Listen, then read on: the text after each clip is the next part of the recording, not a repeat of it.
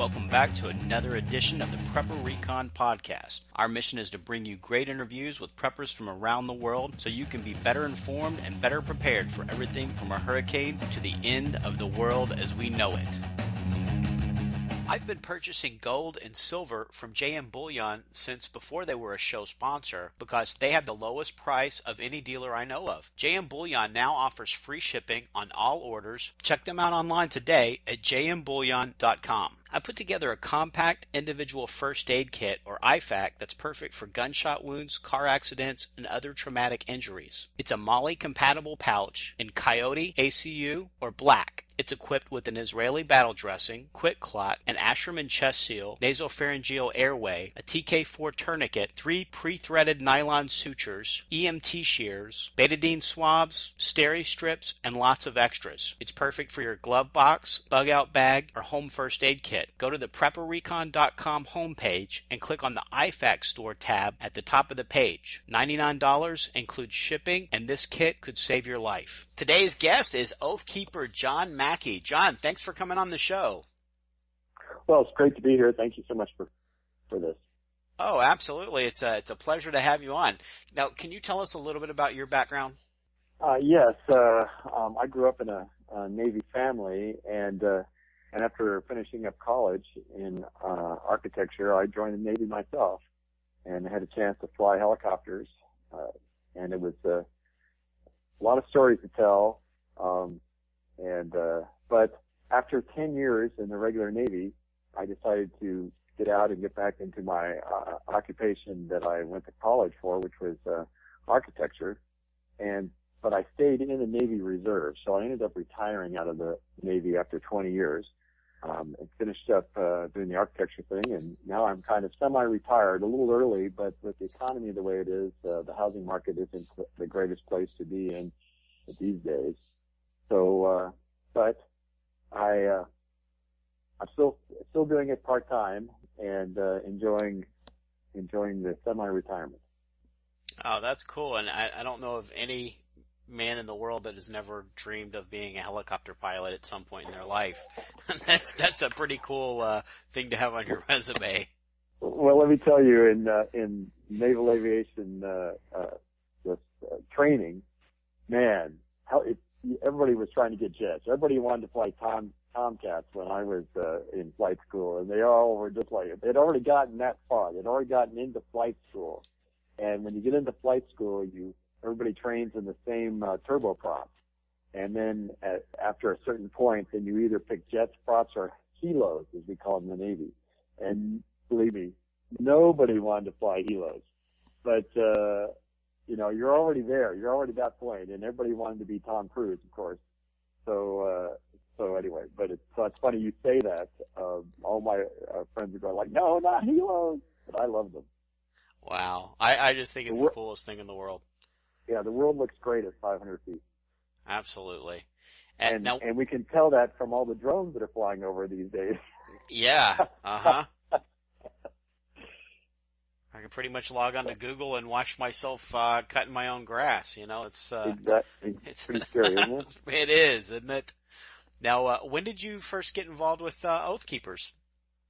Well, in 2009, Oathkeepers was founded on April 19th of 2009, and Stuart Rhodes, our founder, was living in Las Vegas at the time, taking care of his mother who was dying of cancer. And he had a conference in October of 2009, and it made the paper, and that's where I first heard about Oathkeepers. And so I went to the conference. It was a 2-day affair, and I was just really impressed by the mission and the people that were representing Oathkeepers at this particular conference. So that's how I got started. And then April 19th happens to be the anniversary of Lexington and Concord as well. So that's a very neat little side fact that Oathkeepers was founded on the anniversary of Lexington and Concord. Yes, and that was on purpose because for those of you who know the history of Lexington and Concord, know that the British were on their way to Concord to confiscate weapons, and which of course is in our world today is a direct violation of the Second Amendment. So Oathkeepers, being really interested in the Bill of Rights and making sure that they're enforced the way the founding fathers had written them, that it was a particularly important date, and so they specifically used April 19th as their founding. And then the border of Connecticut is only about 50 miles away from Lexington and Concord, and we're basically seeing the same type of thing happen again with the gun registration, and we're hearing a lot of very negative rhetoric from Connecticut about the people that have refused to register their firearms there. Yes, and registration is the first step towards confiscation. You can ask any Canadian. They had to register all their weapons, and then a couple of years ago, the legislature decided that they didn't want this style of weapon allowed anymore. So they looked up on the registration and went to everybody's house who had that kind of weapon and confiscated those weapons. So it's just a first step towards confiscation. Now, can you give us a little brief overview of what Oathkeepers is and what they stand for? Yes, we are an association of military, police, firefighters, and first responders. Also, we call them civilian, people who haven't participated in any of those occupations, who are interested in both veterans and current servers. But we're reaching out to the current servers to make sure they understand the Constitution so that they don't inadvertently enforce an unconstitutional order. Now, don't military and law enforcement already take an oath to uphold the Constitution? Yes, and that's the oath that when we say Oathkeepers, that is specifically the oath that we're referring to. All military and police take that. Most firefighters do. Even first responders do in many cases. Of course, lawyers and politicians also take that oath. But we're interested in the people who are on the beat, enforcing the law, and the military who are out in the field enforcing or protecting the laws that we're specifically addressing. And John, is there a specific list of things that Oathkeepers has pledged that they won't do, or something that they would stand down if they were to have certain types of orders given? Yes, and in fact, that's where we got our start and got some notoriety, because we basically have 10 orders we will not obey. And in fact, if you look at one of our logos that has the Minuteman, there's a number 10 next to him, and that's standing for the 10 orders we will not obey. And those 10 orders are all based on the Bill of Rights and also on the history. All of those orders have been given in our history, sometimes by the British during the Revolution, but other times by our own government. And so basically, we wanted to make sure that the policemen and the military guys thought about orders that they could possibly receive in the future, and so they could come up with a response or try to figure out exactly what they would do in case they ever received an order like that. And there's 10 of them that we came up with. Can you list those 10 for us? Yeah, I'll try to do it quickly. The first one, these are all: we will not obey orders to disarm the American people. We will not obey orders to conduct warrantless searches of the American people. We will not obey orders to detain American citizens as, quote, unlawful enemy combatants, unquote, or subject them to military tribunal. We will not obey orders to impose martial law or a, quote, state of emergency, unquote, on a state. Do any of these sound familiar so far? A couple of them do. Yes, exactly. We will not obey orders to invade or subjugate any state that asserts its sovereignty. We will not obey any order to blockade American cities, thus turning them into giant concentration camps. We will not obey any orders to force American citizens into any form of detention camps under any pretext.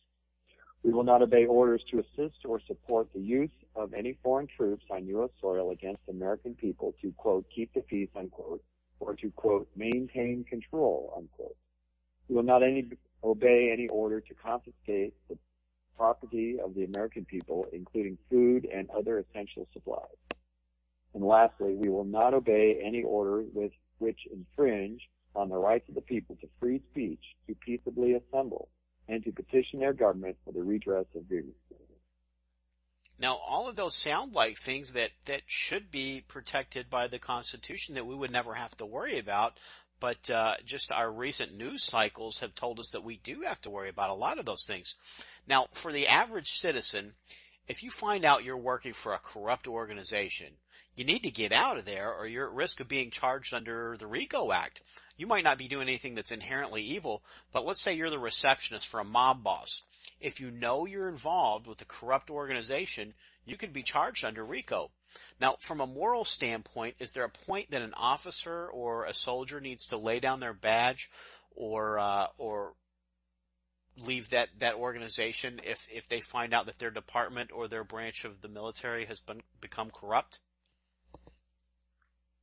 Well, yes, we would assume that a law-abiding and God-fearing person in the United States would have that moral fortitude to leave an organization that was doing illegal activity, or to help pull a spotlight onto an organization that was doing illegal activity, such as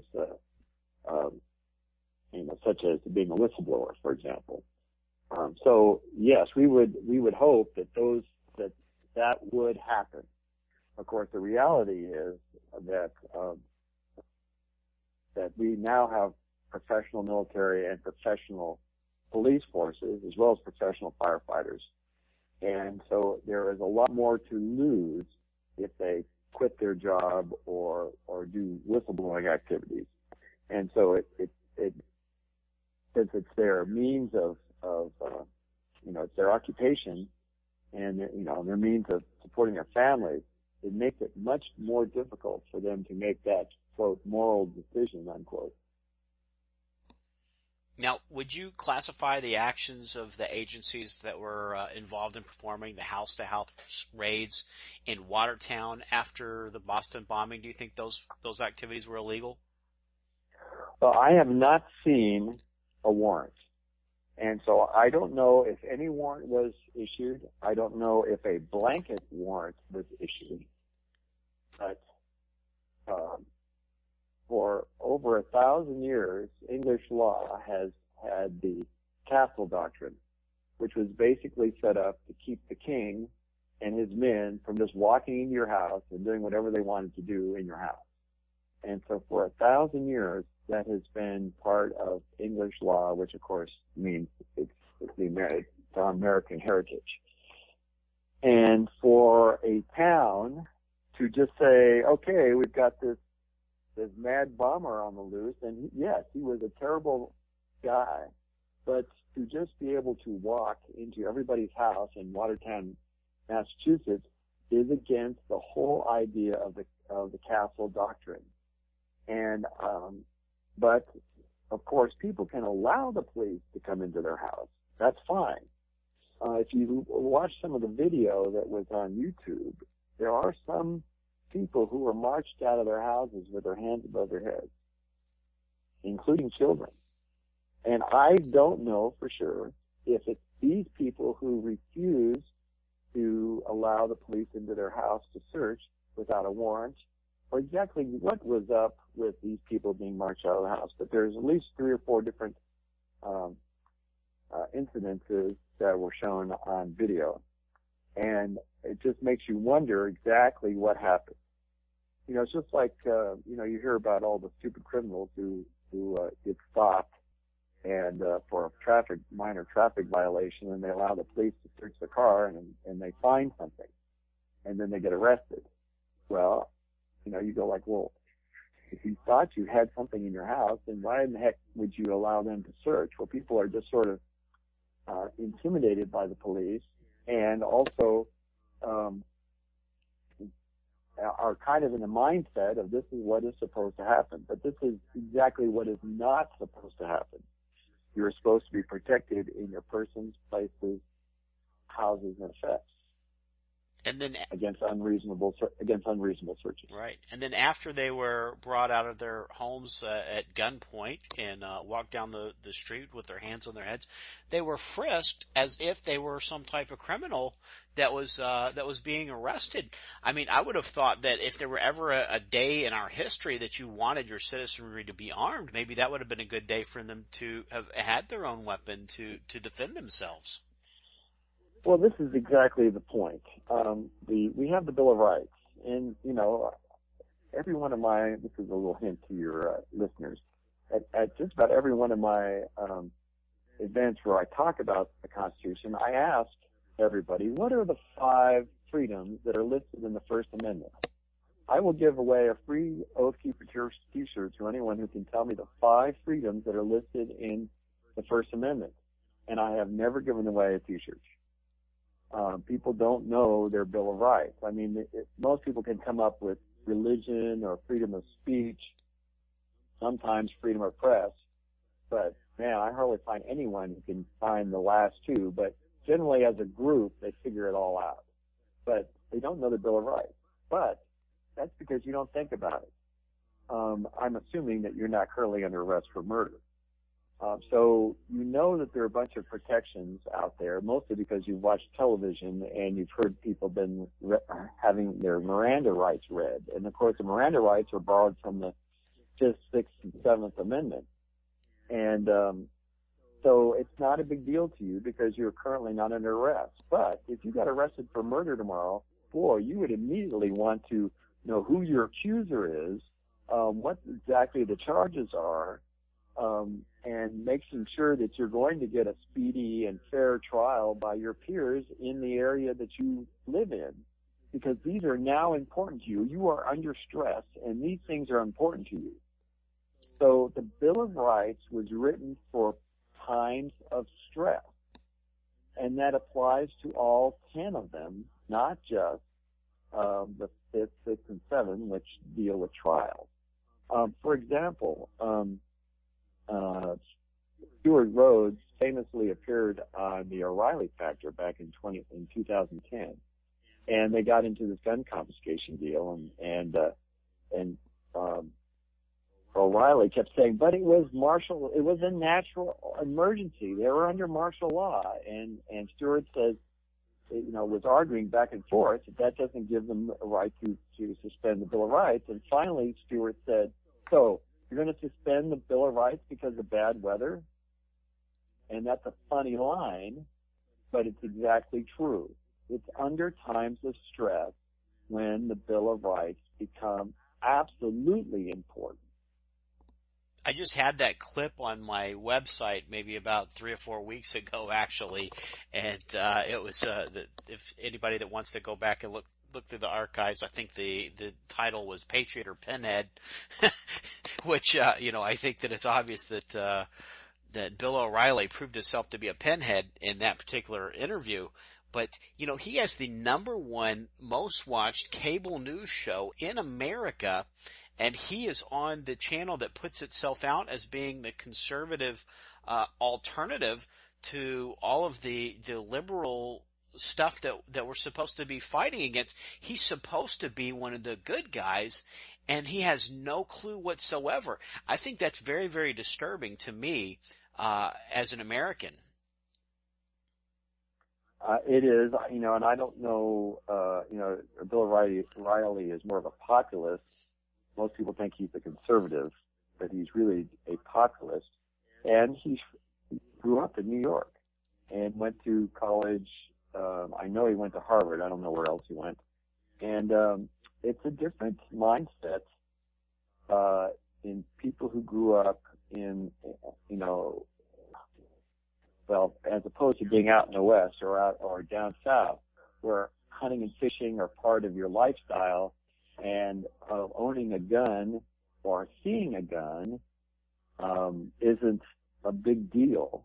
And I think for Bill O'Reilly, it's probably a bigger deal because he didn't have that exposure that people outside of big cities are used to. Of course, now in some big cities like Chicago, you are exposed to gunfire a lot. But anyway, I don't know if that's the reason why he is like, well, it's the police, it's a martial law, then everything is fine. You can go ahead and suspend the Bill of Rights. I had a discussion with an Air Force officer one day at a gun show, and I talked about the Constitution. He said, "Oh, I know about the Constitution." And but he was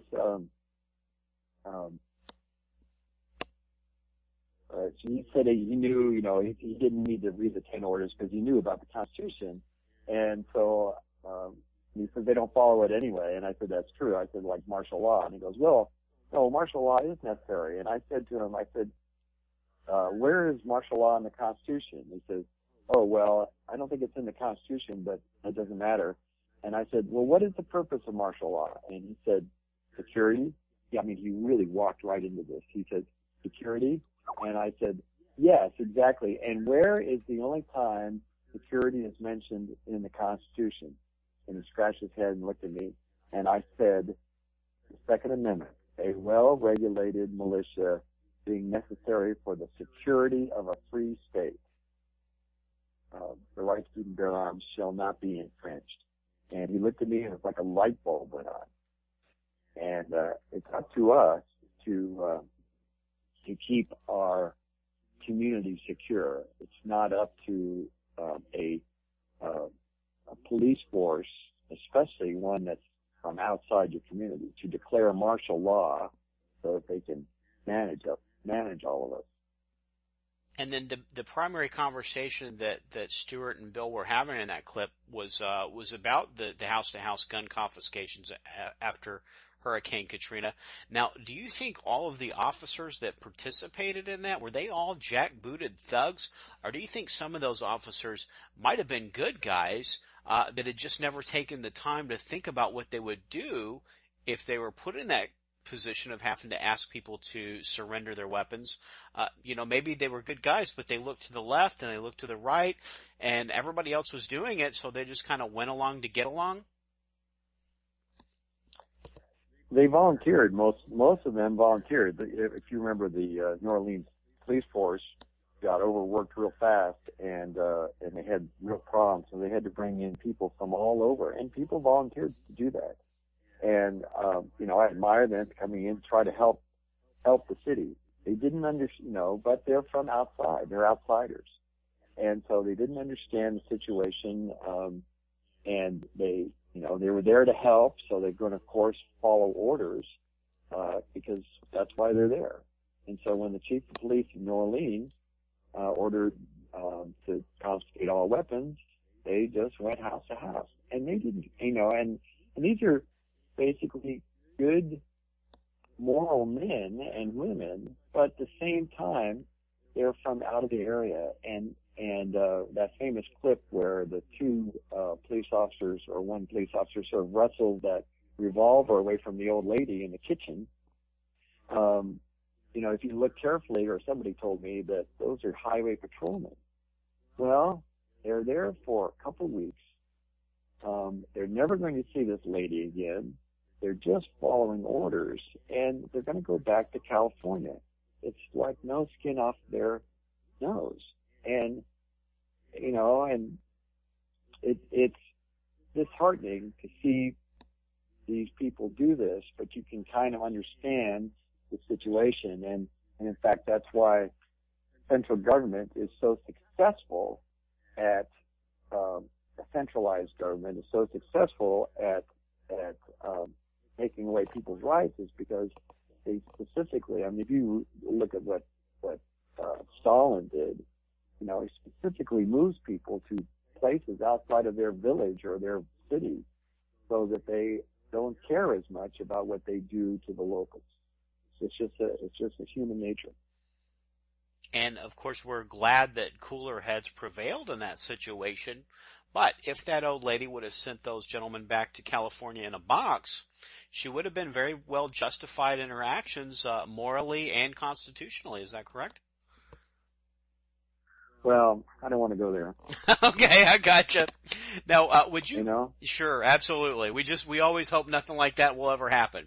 But would you encourage soldiers and law enforcement to live on a budget so they can reduce debt and start a savings fund in case they ever lose their job over refusing an unconstitutional order? You know, that's a very interesting question. One of those things that you go like, whoa, kind of type thing. But of course, all of us should be on a budget so that we can have that rainy day fund, that emergency stash that we can fall back on. I mean, that's what the health savings accounts are all supposed to be about, and that would solve most of our health care problems if everybody would do that. And if you have to force people to do that, then it's not the free market system. But unfortunately, we are not very disciplined at this. And yeah, you know, a policeman or a guy in the military, like all of us, should always be ready to resign our position in case of you know, in some immoral activity that we don't have any choice in changing. And probably now more than ever, since we see the incidents that, you know, maybe some of the folks in Watertown should have just turned in their badge and refused to do some of those things. And, you know, maybe if they'd have been in a better financial position, perhaps some of them would have chose to do that. And a lot of times when you see one or two guys stand up and do the right thing, then it's easier for everybody else to sort of fall in behind them. And that's sort of what we need. But I'm going to object to what you just said. Do the right thing. Because that is exactly what we are not about. We are a nation of laws, not a nation of notions. And there's a famous YouTube video where this was right when the Tea Party became big and all these people were coming, all these congressmen were coming back to their districts for town hall meetings, and someone in Pennsylvania or New Jersey, whatever, some congressman came back and they were saying, where in the Constitution does it say we can that Congress is supposed to dictate health care and charge us for it? And he said, I don't care about the Constitution. I want to do the right thing. So that's why I objected to what you said, because that the right thing is not the constitutional thing in all cases. But that's what law is about. Law is about sorting out those kinds of problems.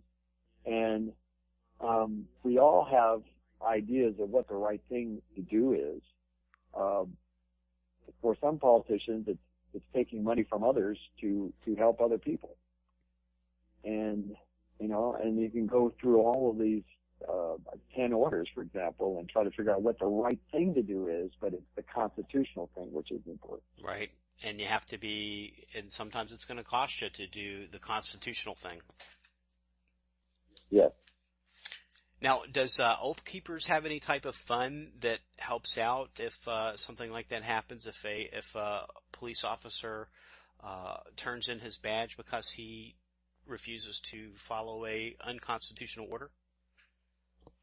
No, we do not. We on some like on the Bundy Ranch thing, we did have a donation button for people who wanted to go to help out the Bundy Ranch, but weren't able to, and so they could donate. In Quartzsite, Arizona, a couple of years ago, the entire police force, there were 12, I think, on the police force. 10 of the 12 resigned in protest because they didn't like what the chief of police of Quartzsite was doing. There was lots of corruption going on. A new mayor had been elected by a fluke, and he was digging into what the city council was doing, and so what the city council did is they voted to not allow him to look at any of the financial records. And the police and the chief of police was right in there with the good boy, with the good old boy network kind of type stuff. And finally, these deputies or police officers had enough, and they all went on strike basically, or they all basically resigned their position. And we went down in support of them to bring attention to them, and we did try to get some state legislators involved, because Quartzsite is kind of a remote location. It's definitely much bigger in the winter because of the sunbirds than it is in the summer when it's so darn hot you can't stand it. But anyway, so we went down in August and led a protest parade to try to gain attention, and there were some state legislators that looked into some of the problems. The mayor that was trying to correct some of the stuff was defeated in an upcoming election. So and some of the police, I think, went back to work, but I don't know the full outcome of that. So there was some success, and there were some parts that didn't work out for, the way things should be, the transparency that was needed down there. And for soldiers and law enforcement officers who may be hearing about Oathkeepers for the first time, what can they do, and how can they sign up, and how can they get involved? Well, they can go up to the website, which is oathkeepers.org, and they can read about the 10 orders, and they can look at the main part of the website, and there's a join. And as I said, you don't have to have taken the oath professionally in order to join. You can join as an associate member to Oathkeepers. It's $40 a year, and it's and then they can, from there, they can find their local chapters. Some states are better organized than others, and some counties are better organized than others. In fact, there's vast areas where we only have one or two people who are in Oathkeepers, and so it's frustrating for them because they can't attend meetings or get involved with other Oathkeepers. But some states are pretty well organized. John, thank you very much for honoring your oath, and thanks for all the work you're doing in Oathkeepers. I think it might be the single most important work being done in the U.S. today. If we can't depend on our military and our law enforcement to uphold the Constitution, I think probably all is lost, and we just really don't have much left here to make this country the great country of America. And thanks for making time to come on today's show. Well, thank you very much, and I also want to thank all those current servers and the veterans out there for the service they provided for our country. God bless you. And thank you for your service as well. Thank you.